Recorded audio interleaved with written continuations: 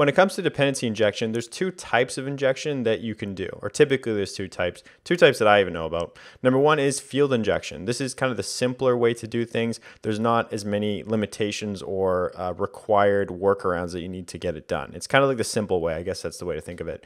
The second way is constructor injection. And constructor injection is the way you definitely want to do it whenever possible. You definitely want to do constructor injection over field injection whenever possible. The main reason for that is with constructor injection, you're passing parameters through the constructor. Therefore, when that object gets instantiated, you know exactly what that object needs. This is great for your production code. You know, if you instantiate an object, you're passing it to the constructor. You need to pass the things that it needs to work properly.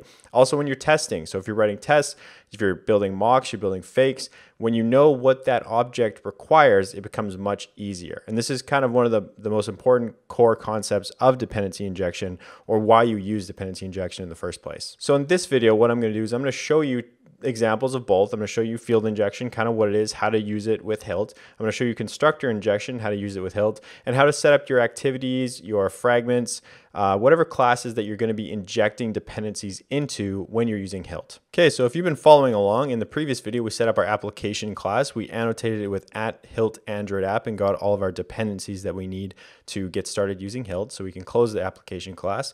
Now we're going to go into main activity, and I'm going to declare some dependencies, and we're going to field inject them into main activity. So first things first, we need to annotate this with a special Hilt annotation. It's going to be Android entry point.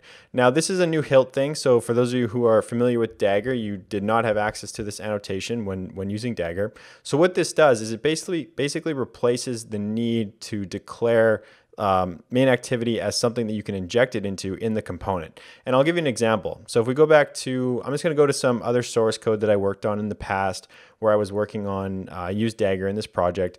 So if you're familiar with Dagger, you know that you had to declare like this app component. And by the way, if you're not familiar with Dagger and you have no idea what I'm showing you on the screen here, don't worry, it's not necessarily important. I'm just trying to show this to the people who do have experience with Dagger. So remember, you have like your app component, you have like some dependencies, some modules, the factory pattern to instantiate it, whatever. Then down here, if you wanted to inject anything into main activity or into any fragments or anything, you had to add this kind of inject function and add that class to the Dagger graph so that you can inject things into it. So what this Android entry point does here is it basically removes the need for that. So much like in our application class, we just added this simple annotation so that it generates a component, kind of gets everything started. It's the same kind of thing with this Android entry point. So we just annotate this with Android entry point, and we don't have to add this. This basically adds it to the Dagger graph so that now I can inject dependencies into it. That's essentially what it does. So now for those of you who have no dependency injection knowledge, let's declare some dependencies and actually inject these into main activity. So I'm just going to build like some random class. I'll just do like class, some class, and to mark this as something that is injectable, or to add this as a dependency for Dagger or for Hilt, we mark the constructor with @inject. So I'm going to do @inject, then add a constructor. I'm not going to pass anything to the constructor. I'm just simply adding it so I can get rid of these spaces if that's confusing you. I'm not going to extend anything. I'm just going to open this up. And there we go. We have a class that is going to be supplied by Dagger because it has this inject on the constructor. So I'm going to create a simple function inside of this class, say do a thing. It's just going to do a thing. It's going to return some string. And I'm going to write return, look, I did a thing. So this dependency isn't doing much. It's just a class that has a single function. When that function is called, it's going to return a string. So now I'm going to come up into my main activity, annotate this with @inject, do late init var, and insert some class, that dependency that I just declared. So what have I done here? I've created a class, just like some random class, not important. I've annotated the constructor with @inject. I've now done, this is called field injection. So field injection. As opposed to constructor injection, which we haven't looked at yet. And I'm injecting this into main activity as a dependency. Now, so what Dagger does in the background is it's going to instantiate this class and kind of hold it in memory so that it can be injected and used by other classes. And that's what's happening here in main activity. So if I go down here and I just write like print line, and I'll write, it doesn't really matter. I'll just write, some class, which is the dependency, and call do a thing. Now if I was to run this, I'm going to press the play button up here, and if we take a look at the log output, what we should see is, look, I did a thing. Okay, so I've pulled out the log, I've filtered on look, and there it says system out, look, I did a thing. So that means that our dependency is working correctly. So this might not seem that amazing to you, but there's a lot going on behind the scenes. What's Dagger doing? It's creating this dependency at compile time, and it's making it available to me at runtime, and then I can inject it into classes and I can use it. So this is one type of dependency injection, field injection. Now we're going to look at the second type, which is constructor injection. So I'm going to create another class. I'm going to scroll down here and create another class. This will just be called, some other class. It doesn't really matter. Again, I'm going to annotate the constructor with @inject to tell Dagger that this is going to be a dependency. You need to generate this object at compile time because I need it. I'm going to be using it. That's a habit for me to make that constructor big because usually you're passing things. I'll just keep it small now because we don't have any arguments.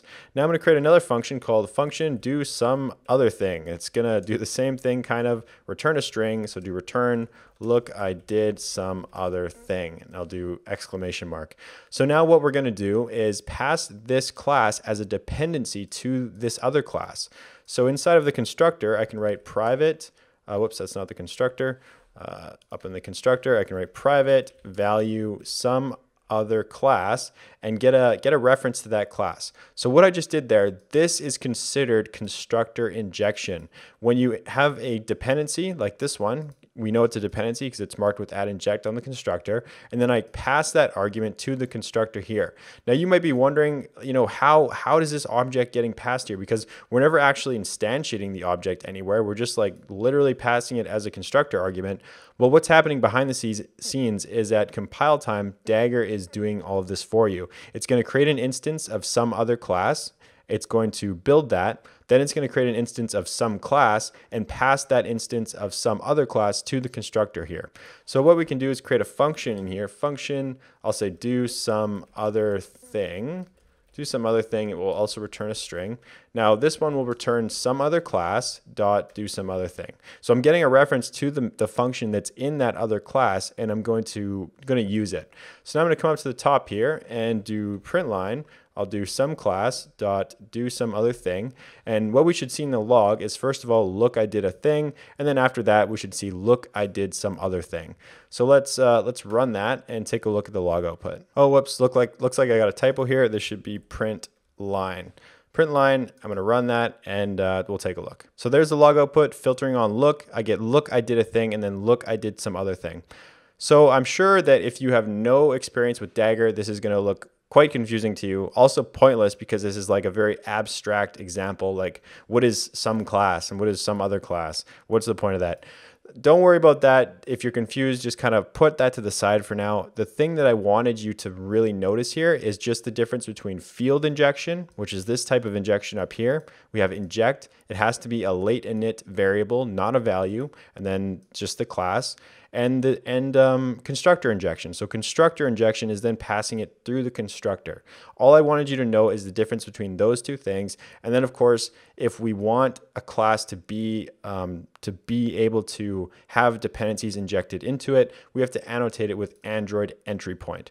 Those are the 3 things that I wanted you to see and just kind of understand or grasp. So don't worry if you're confused about the rest. In the next video, I'm going to talk about scoping and the tier-like system of the different scopes and the different components that Hilt makes available to you. Also, if you haven't yet, go to codingwithmitch.com, register an account, join the mailing list, and you'll get notifications for when new videos and new courses are released. Also, this course, if you're watching it on YouTube, you can watch it on my website, and in my opinion, it's much easier to watch it on my website because it'll track your progress. It'll keep track of, like, did you watch this video? How far did you get in that video? And then it'll just generally keep track of it, of the whole course as a whole, as opposed to YouTube, which is just a playlist. So go do that if you haven't, and I'll see you in the next video.